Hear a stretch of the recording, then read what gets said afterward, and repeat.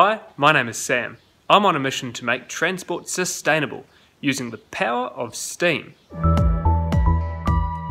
First job this week is to finish off the steam inlet bush for the steam driven circulating pump and the exhaust bush as well. So these are the bushes that are welded onto each side of the steam cylinder on the steam pump, and they allow the steam supply to be connected to the pump and the exhaust plumbing to be connected to the exhaust side. I've got to machine a slot in the exhaust bush which forms a passage, as I've done in the inlet bush. Once I've machined the slot, then both of them need to be radiused on this surface to match that of the steam cylinder on the pump.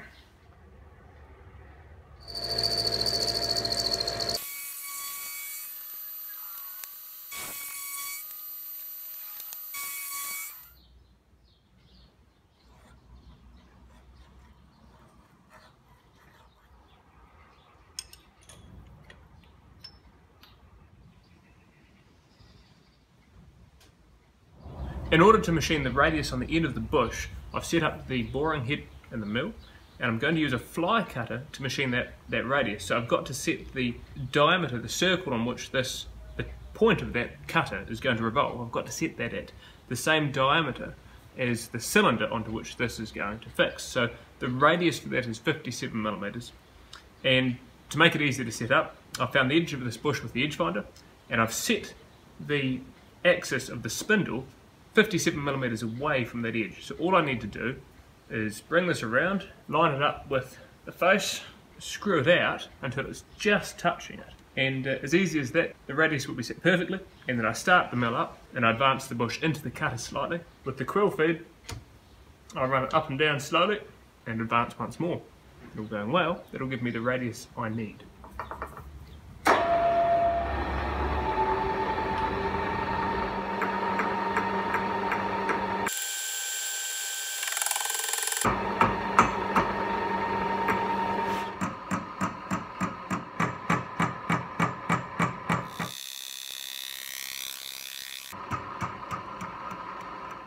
Perfect. And that just makes it so easy to weld on. I've got the steam inlet bush in the vise, and I'm going to do the same as what I did with the exhaust bush. Good lord, what was that? You bastard! Is it on film?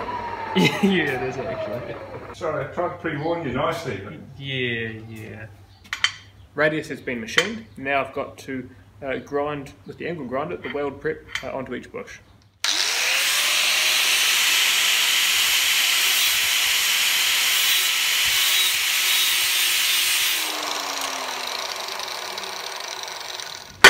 Got hot faster than I anticipated. It's okay. Have a solution. I want to be able to rotate it by hand rather than moving my body around it. No more burnt fingers.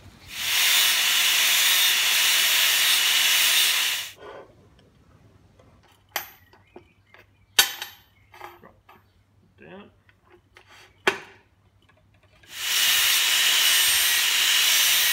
To let the water into and out of the cylinder when it's actually working, I need to put slots in each end, about here and here, and that lets the water enter and exit the cylinder as the piston moves up and down.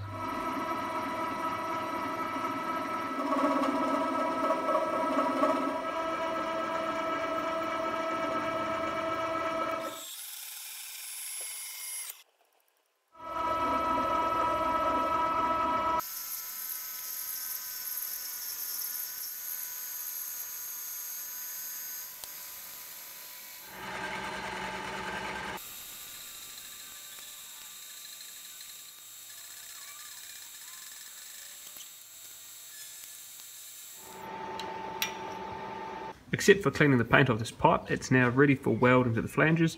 I finished machining the ports, that went quite well, I'm quite happy with that. I've scribed a line down here while I was in the mill to use as a reference point when I weld the valve chambers and the flanges onto the pipe. So I'm just waiting now on the flanges and the remaining parts for the valve chamber to be delivered by the water jet cutter. While I wait for those parts, I'm going to make a start on the stuffing boxes for the water and steam end of the pump. Because the water end of the pump is provided with a tail rod, There's 2 stuffing boxes to be fitted, and then another one for the steam end. And the reason for having a tail rod on this pump is to balance the boiler pressure, which is continuously acting on the cylinder, and the pump's only pumping against a very small head.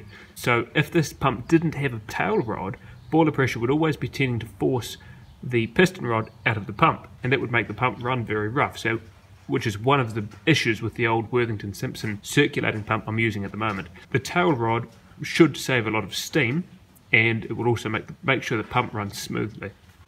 But it does mean 1 extra stuffing box. The assembly consists of the stuffing box, which is going to be SG iron. The crossed squares are the turns of packing, which in this case is a carbon Teflon packing. The boxes have a nut, a bronze guide, and a bronze backing up ring, and the boxes are pressed into the cover, each cover.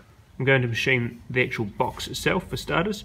They're the same, all 3 are the same, so I'll machine 3 of them, and then I'll get on to the other components.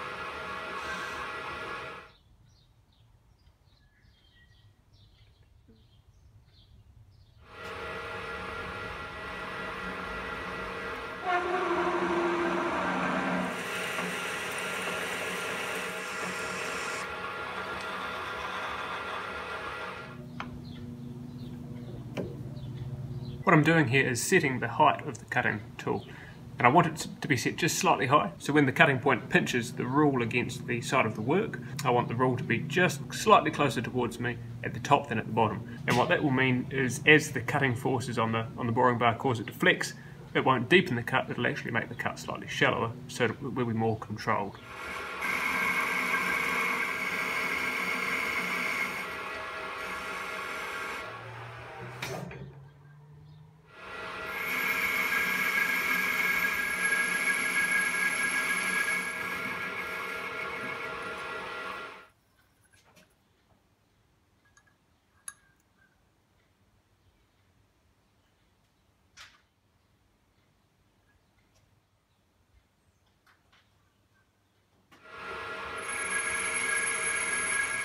Look at that, storm rolling in. It's been a lovely day in the workshop, and just to finish the day off nicely, we've got a storm rolling in from the south.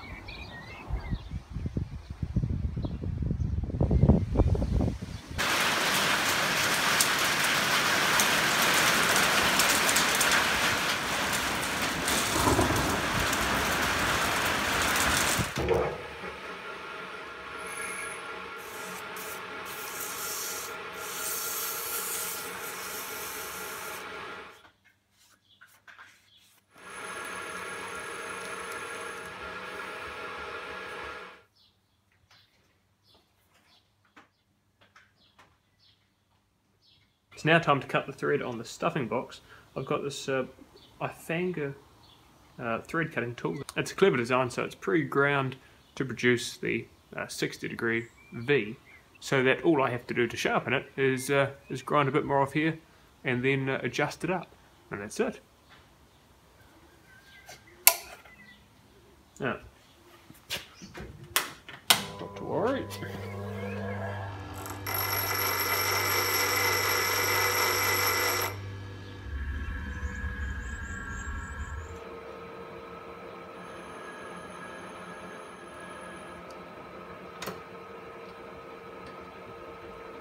So we want a pitch of 1.5. It looks to be so.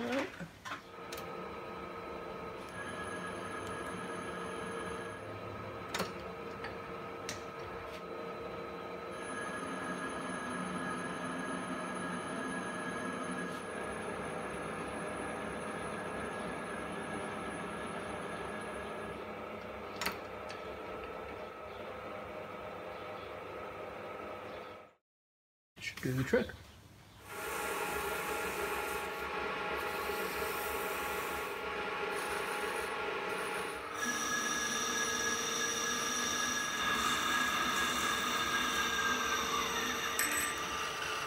Our first stuffing box. I'll machine the next stuffing box, and then I'll put them in the lathe, back the other way, and I'll just break these edges, and that'll be all.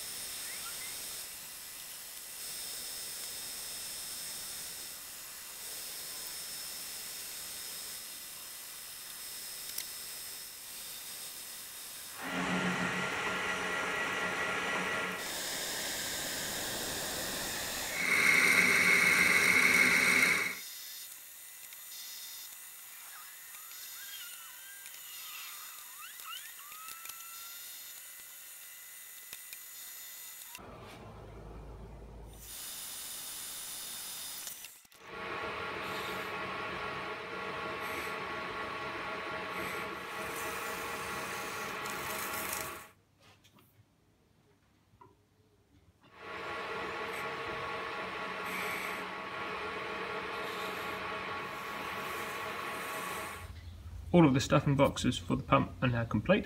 Check out this box of goodies.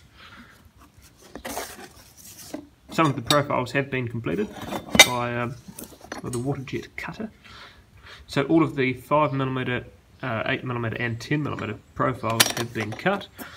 These are the brackets which weld onto the side of the smoke box for the pump to mount onto. These form actually the dividing section of the suction and discharge passage on the water end of the pump. These 8mm profiles are part of the suction and discharge valve chambers, and actually this here, that slot is actually where the water is sucked into the valves. End caps for the valve chambers. So there's the 12mm, 16mm and 20mm parts to come. Hopefully they won't be too far away. These are the 10mm profiles. These are welded to those and form the brackets to mount the pump onto the bracket, which is welded onto the side of the smoke box. And these plates are welded to those triangular brackets I showed you a moment ago and form a sort of mounting pad for the pump. So the centre piece of the pump is here, essentially. Water end cylinder and the steam end cylinder up here. And of course it's mounted vertically, not horizontally. But the great thing about water jet cutting is I don't need to do any real cleanup on these surfaces. There's no scale to grind off. The team at Precision Waterjet, where these profiles are being cut, were kind enough to let me join them while they were cutting the 10mm profiles, so I could learn a bit more about how the cutting process works. So the machine, once it's nested, will show us where we've cut and what it's working on next. You set up the speed of the cut, which determines the quality of the finish. So there you can see this is the top, and the water's cutting like this, and as it goes faster the water leans over and leaves a tail like that. Okay. And when you get near the edge, we slow the cutting down and the water stands up, so it goes around the corner. Right. And then it speeds up and it races along again. Then it slows down and it goes around. So you can see that Yeah. there where it's hanging off, so the cut's like that. As it gets to the end here, you can see that the water's stood up because we've just slowed it down. That's all. As you slow down, it can stand up straight and go around the corner. Interesting. So, and that's a lot, I guess, cutting does the same as. Yeah, pretty much. Except it's not being work hardened by heat. So if for cleaning up and welding and polishing or even grinding, you haven't got that hard bit left over in the skirt down the bottom. But for cutting holes, you go quite slow and you get a beautiful cut like that, plus or minus 0.1 mil. And so again, for machining, if you want to run a drill through that, it hasn't work hardened. So it's going to cut quite cleanly.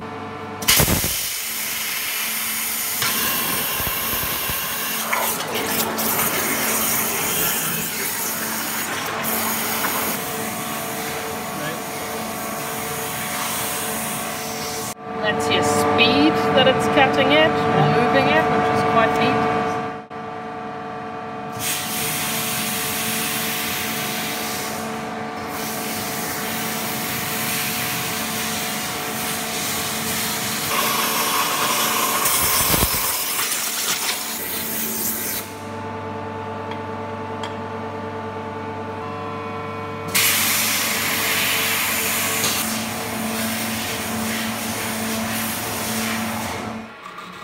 I'm onto the gland nuts which tighten the packing of the stuffing boxes. First step is to rough out the SGI and round stock.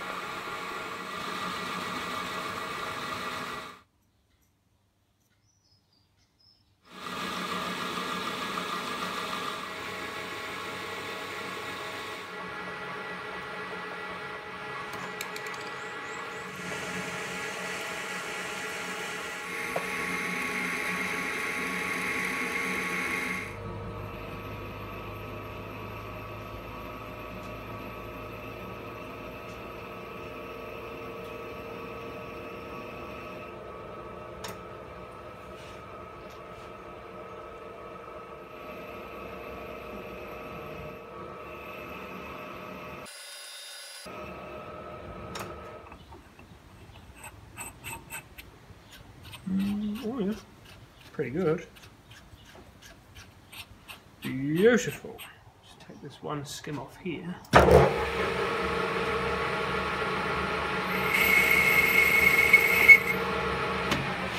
Knew I'd do that. No one saw anything.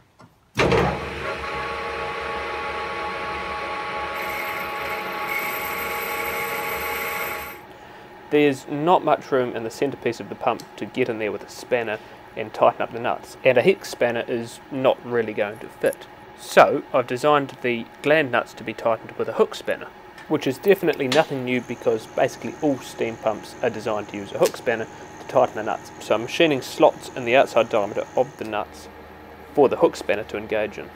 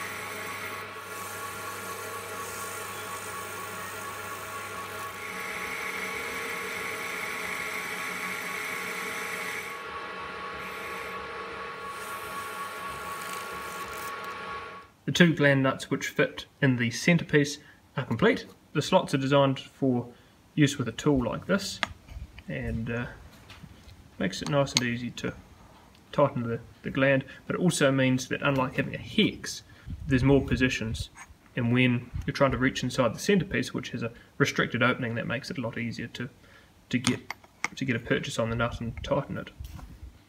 The third nut is a steel nut because it has to be welded to a tube which encases and protects the tail rod. This slightly tapered surface is actually to ensure that lubricating oil flows into the piston rod as opposed to off the side of the nut. So there will be a lubricator supplying oil about where my finger is, and that will just drip lubricating oil onto the surface, which will flow in and surround the piston rod and lubricate it nicely.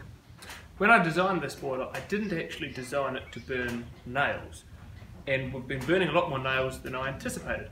So the grate wasn't designed to rock and dump anything that couldn't be burned, whereas typically locomotive boilers would be designed to burn coal, and there'd be a lot of clinker and incombustible components that would have to be dumped off the grate. So with wood, that problem doesn't exist, except when you burn wood with nails in it.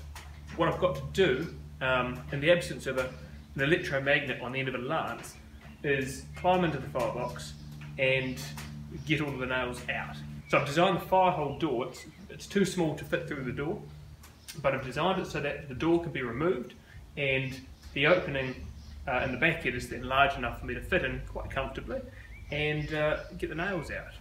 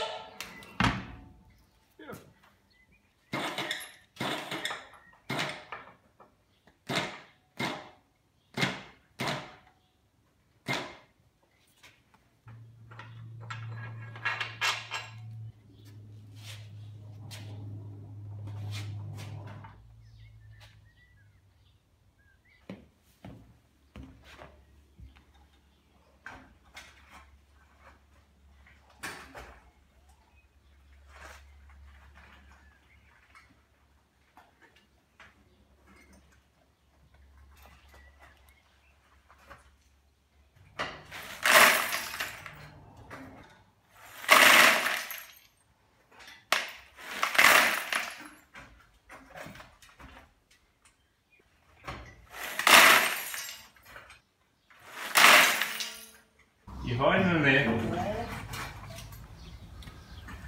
Anyone there? No. Oh, hello. My God. You want to recycle this? Of course.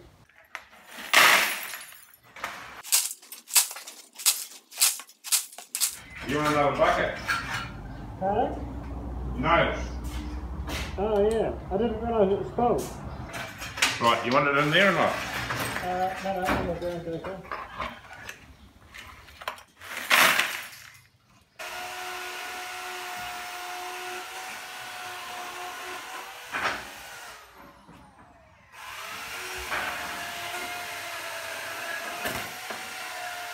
Here we're looking into the firebox at the design of the grate. You can quite clearly see it's made of steel plates with a large number of holes. That even provides more air than is really necessary.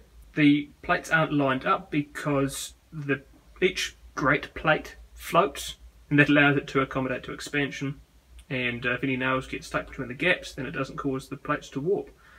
But that should give you a general idea of the design of the grate in this boiler. Burning wood fuel allows it to be very simple. It doesn't need to rock, but as I said, it would be nice if it rocked because we're trying to burn nails, and well, they don't burn, so it'd be nice to be able to drop them straight into the ash pan. But anyway, it didn't take too much to clean it off. There's a year's worth of nails accumulated in there, so it's not a big job. Regularly fishing nails out with a magnet would make a big difference for a start.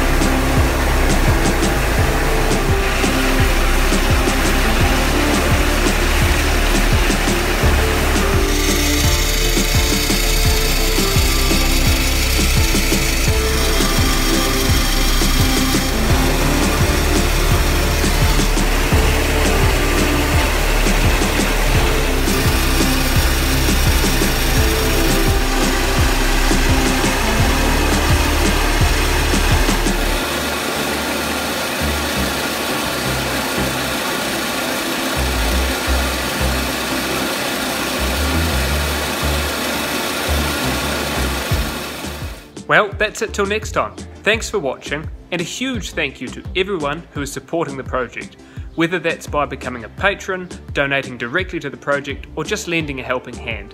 Thank you, I really appreciate your support. If you haven't already, please subscribe and have a look at my page on Patreon. I'd love you to join the project as a patron to help me on my mission to make transport sustainable using the power of steam.